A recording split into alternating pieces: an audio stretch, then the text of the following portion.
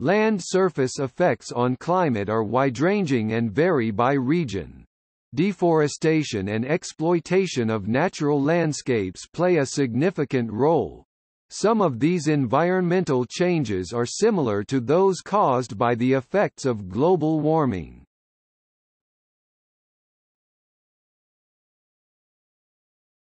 Topic: Deforestation effects.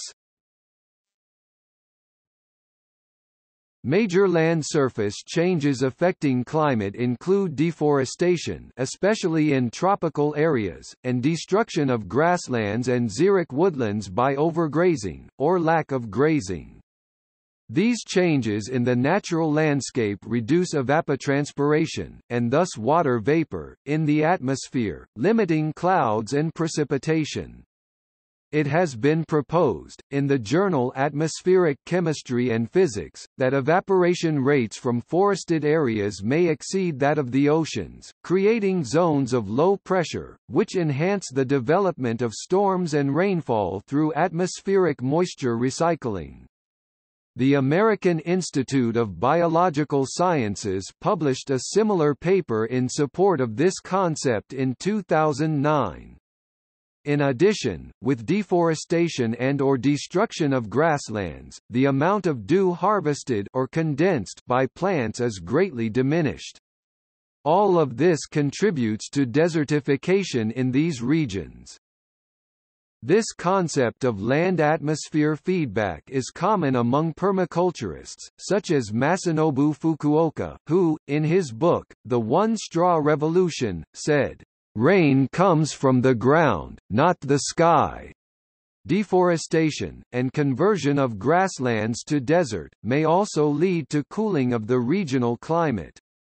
This is because of the albedo effect, sunlight reflected by bare ground during the day, and rapid radiation of heat into space at night, due to the lack of vegetation and atmospheric moisture, reforestation, conservation grazing, holistic land management, and, in drylands, water harvesting and keyline design, are examples of methods that might help prevent or lessen these drying effects.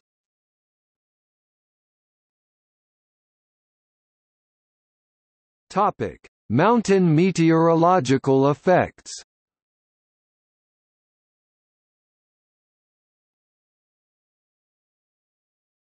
Topic: Orographic lift.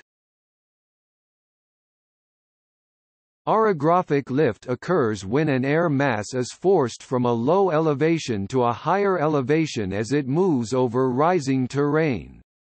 As the air mass gains altitude, it quickly cools down adiabatically, which can raise the relative humidity to 100% and create clouds and, under the right conditions, precipitation.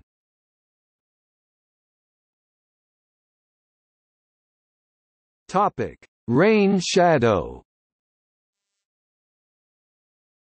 A rain shadow is a dry area on the leeward side of a mountainous area away from the wind. The mountains block the passage of rain-producing weather systems and cast a shadow of dryness behind them. Wind and moist air is drawn by the prevailing winds towards the top of the mountains, where it condenses and precipitates before it crosses the top. In an effect opposite that of orographic lift, the air, without much moisture left, advances behind the mountains, creating a drier side called the rain shadow.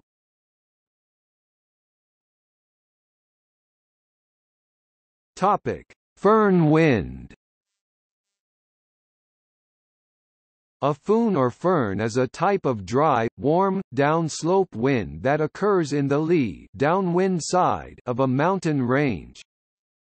It is a rain shadow wind that results from the subsequent adiabatic warming of air that has dropped most of its moisture on windward slopes. See orographic lift. As a consequence of the different adiabatic lapse rates of moist and dry air, the air on the leeward slopes becomes warmer than equivalent elevations on the windward slopes. Foehn winds can raise temperatures by as much as 14 degrees Celsius (25 degrees Fahrenheit) in just a matter of minutes. Central Europe enjoys a warmer climate due to the Foehn, as moist winds off the Mediterranean Sea blow over the Alps. See also